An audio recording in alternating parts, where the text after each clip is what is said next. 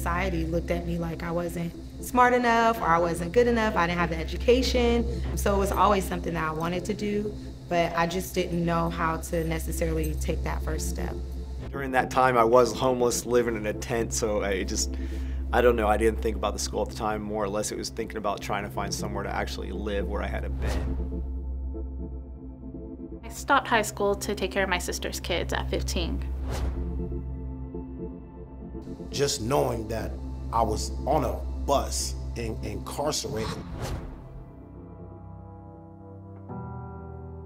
What happens in the community when you feel disenfranchised, you feel not respected, you feel you're being left out, you're much more likely to get involved in gangs and become unhoused and not care about society. And our community partnerships today, that's our strength. That's how we're able to serve the community the way that we are. We're stronger through our partners. That's in our mission statement. And so when I see this opportunity to give people to get to that next level, I'm all for it. And the heartbeat of Highlands is about our core values, and our core values are about continuing to understand that we're all connected in this world.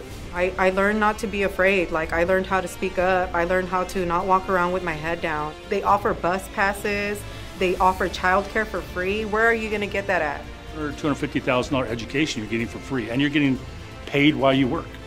Yes, there's no excuse. They give you literally everything. And when you're here, they teach you everything. You gotta want to change your life. Walk right down to Highland, they'll sign you right on up, file, and you're in there that fast.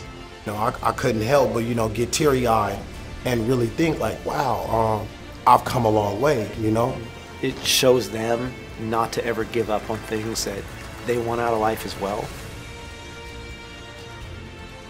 A lot of people don't believe the work that we do. It's hard, like when you see a 280-pound man starting to tear up, right? Because you're seeing people so excited, right? I don't know what I did to be able to work here, to be able to work with the people that I work with. I've worked with community-based organizations since I was 16. Never had the feeling where like everybody truly cares about the students.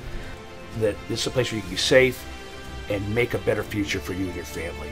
Our students are the hidden treasure. They really are.